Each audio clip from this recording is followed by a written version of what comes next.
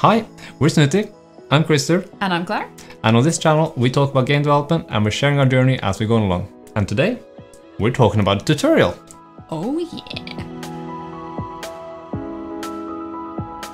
Lately, Krister has been making a cool, neat little Toon shader, which we're going to be sharing with you today. I might have been spending a bit too much time on it. This happened. Have you been playing too much Breath of the Wild? It has such beautiful shaders. Yeah, it does. One of our favourite things in Breath of the Wild is when the character is standing next to the torch. You can see the flickering on the character itself. And the light kind of wraps around the character. Yeah. So this shader is trying to capture a lot of those features. The shader that Krister has been working on supports actually multiple light sources, allows adjustable shading bands. It also has a beautiful gloss and Fresnel control, and it's unlit so it doesn't receive direct shadows, but can still fake being in the shadow. The setup is obviously very character-centric, so the action happens on the character. This setup is probably not very ideal for toon shading an entire world, but utilizes a bit of a similar system to Zelda Breath of the Wild. Want to jump to a specific part in this video? Then just check the timestamps in the description! Because we've been efficient at making timestamps! Yahoo!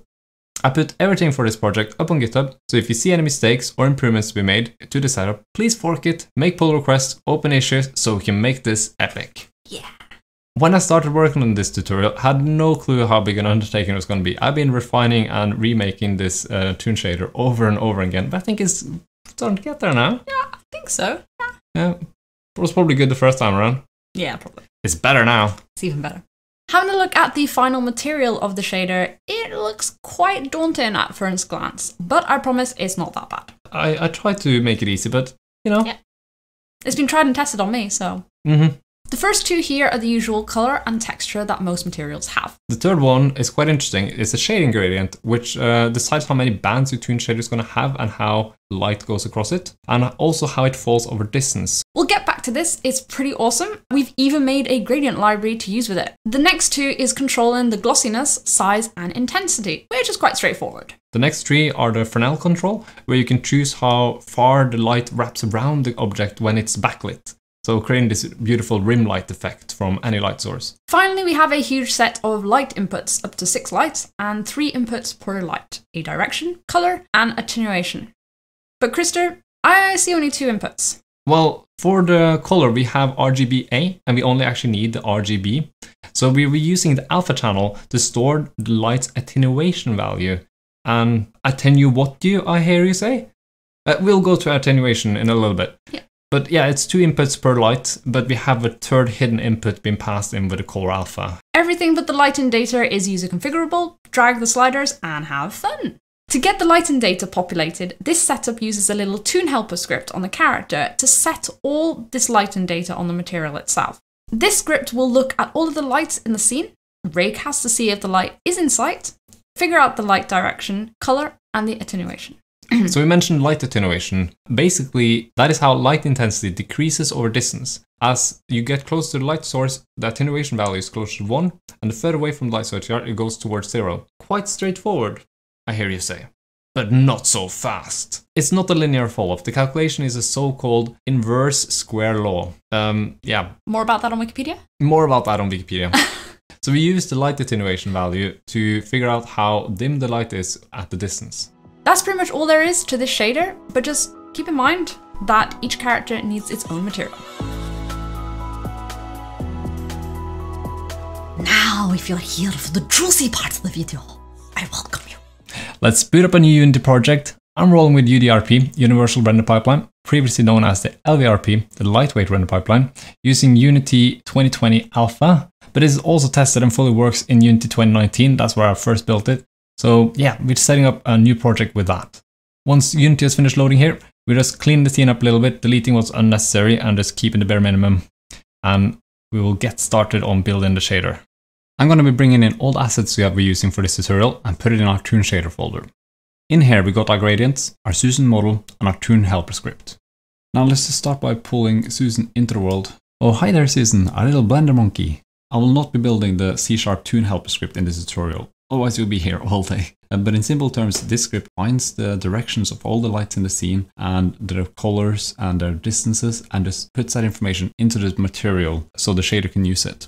The first thing we need to do to get going is to throw on our Toon helper. Now you see this script here, it takes a material and there's some other settings there. We're not going to worry about those for now, but we're going to give it a material and we're going to make a new one. So I'm going to right click here and create first the shader, going to be an unlit graph. Then I'll right click the shader and create material. And I'm going to name the material after the monkey. This is because you need to have one material per character. And I'm going to throw this material onto Susan. And ta-da! We have a very flat monkey. Now we also need to remember to put this material onto our Toon helper here. And that's actually the more important part. Now open up our Toon shader. We have the blackboard and the main preview. I'm going to be turning the preview off because we actually want to look into the scene and see the proper thing. I'm going to give ourselves some more space to work in, so we don't get so crammed out, and we want to have these side by side so we can see a bit better what we're actually working on. Now let's start off with the interesting part of the shader right away. So for that we're gonna need a vector tree. We're gonna call this light 1 direction, and we're gonna make a color, light 1 color. And it's very important, we want to name these L1 underscore direction underscore L1 underscore color, because our Toon helper will be populating information into these parameters. And it's also important we keep them exposed. So otherwise, when Unity starts batching materials, it will bleed the information between the shaders if you have multiple objects running around. So keep them as is. Now let's hit save on that. So let's have a little look at what we got here. We have the direction, which is a vector 3. And that tells you which point the light comes from in the scene onto this specific mesh. And then we also have the color, which is a representation of how bright and what color that light is in this location. For now, I'll close the blackboard so we have some more space to work with, and we can include the normal vector of the model. If you now do the dot product between these, now it doesn't matter which order you plug these, and put this into the color, we will see we no longer have a flat monkey. It's important to note here that the values which are bright, they're pointing towards the light source, and the values which are dark are pointing away. Well, actually they go below black, was white is 1, this is 0, and here it goes into -1, where it points away from the light source. So you have the whole specter of information all around here. It doesn't stop where it turns black, it's just we can't see blacker than black, the way it's currently set up. To explain the dot product very quickly, it's a function which takes two vectors, and its output is a value between -1 to 1. If the vectors point in the same direction, the value is 1. And if they're pointing 180 degrees away from each other, the value is -1. Where at 90 degrees apart, they would be 0. If you want a more in-depth description about dot products, be sure to check out Freya Holmer's video on it. Right, so giving ourselves a little bit more space, so we're going to be building more stuff. Now, if we open the blackboard, we can add in texture 2D, shading gradient. We can give it a default of gradient E2, but we also need to remember when we save this now, to also put the texture onto here, otherwise we're going to not be seeing anything. The defaults don't always hook up. So let's have a look at what this actually looks like. We will take a texture sampler and we will hook this straight into the color. We can close up the blackboard and hit save. And there we go. Now we can just basically see that we have applied this texture straight to the monkey face, and it looks very strange. Freaky monkey. But that's not what we want here really. We want to use the UVs of the texture area to specify where the light is and isn't, where we're going to have the x-axis, which is 0 to 1 in this direction, would represent how much we're pointing towards the light using the dot product. The y-axis we will use as the distance from the light with the light attenuation. To get that working, we're going to make our own UVs, vector 2. I'm going to set the y-UV to 0.5 for now, so we are somewhere up on the texture, and the x-axis we want to remap of the dot product. So we hook this in input. We know the dot product goes from -1 to 1, and the UV space goes from 0 to 1. So this is looking quite good. But we want to make one minor adjustment here to just move up a little bit by 0.1 and 0.99. As UVs wrap around, you'll get some weird artifacts going on unless you clamp it in just a little bit. And there we go. We now basically have the first fruits of our labor. If we grab the directional light, we can see that if we turn it around, it updates. This is obviously because we're feeding in light data into the shader. Now there's one more thing we want to do, and that is hook up the light attenuation. And we, from the light color, have the alpha channel, which is not being used. So we're going to split this out. And this Toon helper gives us the light's RGB values, but the alpha value is the attenuation. So we can hook the attenuation value straight up into the Y, and this will then be the distance from the light where it moves up and down this gradient we set earlier. The UV space we're working with here looks a bit like this, where the X value is the surface direction towards the light, and the Y value is the character's distance from the light. Moving the white area towards the left, the light will wrap more around the mesh. How slanted the gradient is will change this effect depending on the distance from the light. This way we can create some really interesting effects with how the light behaves by changing the input gradient. For example, we can even experiment with different colors or gradients over distance. For directional light, the attenuation value is always at 1. If we turn the directional light off and instead create a point light, with our point light we can see that if we move far away, the shading on the monkey gets smaller, and as we move closer, it completely envelops him. And this is because we have a slanting on our gradient where it moves from more light and less light. So the distance will actually affect how much of the mesh is being covered. But as you can see, when we move this far away, this is not quite working yet. Also at the moment, we're not caring much about the light's color. So whatever we set this to, it doesn't have any effect. So let's get that part working, shall we? Let's go with a pink monkey. Now let's tidy up our graph a little bit. I'm going to take all these nodes and press Ctrl G and call it shade. So this will be the basis of our shading. Next, we want to add in the light's color and ambient lighting, etc. So we can take the light color node from our blackboard and we can multiply it with the output of this. And then we should be able to now see the color. Right, that turned completely black. Let's try to increase the intensity of our light bit. Yes, there we are. We now have a pink monkey that is working properly. Looks to me like Susan is ready to go to the party. Let's tidy this up a bit. Next, we should add in some texture and ambient like most texture has. So let's go with color, which we're just going to call color, and it can be defaulted to white. Then also to create texture 2D, which we're just going to call texture 2D. I'm going to move this to the top. They don't need any more special setup than that. So here we have the color and the texture.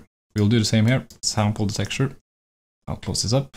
And we will want to multiply the color with the texture. This is a very common way of setting things up. Multiply these two again in with the output. If we turn the light back to a more normal color, we can now set color and texture on the material, which is very common. So you can, make a red monkey without having a red light, which is a normal approach. And you can also, of course, apply texture to your monkey. I'm not going to use these two for now, but they are here, and we're going to wrap them up and call them texture. And we made some more space here for some ambient. So we see that it's completely black here. We want to raise that a little bit to the natural color of the world. So we're going to add the ambient onto the end here and plug that back into the color. This will be our final step. If we hit save now, we will see that the blacks are no longer completely black. We have a little bit of gray or whichever the ambient color you have chosen for your scene, which you can configure in the lighting tab and how that works. You might also want to use the baked GI node instead of the ambient or combine them together. But in this scenario, I think that gets a bit extreme. It depends really how the scene is set up, which one of these is relevant for you to use. But I'm going to just go with the basic ambient node here. So at this point, this is what the shader looks like. You can basically use it like this. It only supports one light. We'll be doing that at the very end and adding more light support. And we're basically just maxing this section together over and over. But before that, we're going to be making a Fresnel and a gloss effect. Cut. Present day Krister. What? To past Krister. Yes? Stop right there. Yeah, I was enjoying this tutorial. Yeah, I know. You might have been enjoying this tutorial, but I mean, this last 9 minutes, yeah. That was like an hour worth of footage. You have a very good point, Claire. Also, I think the most important aspect of this shader has already been covered, and that is kind of how we're using this shading gradient to both influence the distance from the light with the light attenuation and how we can use multiple shading bands. So you got the most important part though. Yeah. Thank you for watching. We hope you found this interesting or valuable, and maybe you'll go off and make a Zelda-like Toon shader for yourself. We were considering to use this shader in Mr. Pips. Talking about Mr. Pips, they'll be coming out the devlog in about 2 weeks' time, and there's been lots of action. We even had a mosh pit going on the stream a little while ago, and yeah, we'll see how that's going. Yeah, plenty of blueberries, rocking it out. Yes. Now remember to hit that like and subscribe, smash it if you like, and if you have any feedback or comments, let us know down below, and we will have a look, and maybe you have some good ideas on how we can make this better. If so, remember, everything is open on GitHub, and you're welcome to fork it if you like. Hope you guys all have an amazing week, and until then, so Toon. Bye bye.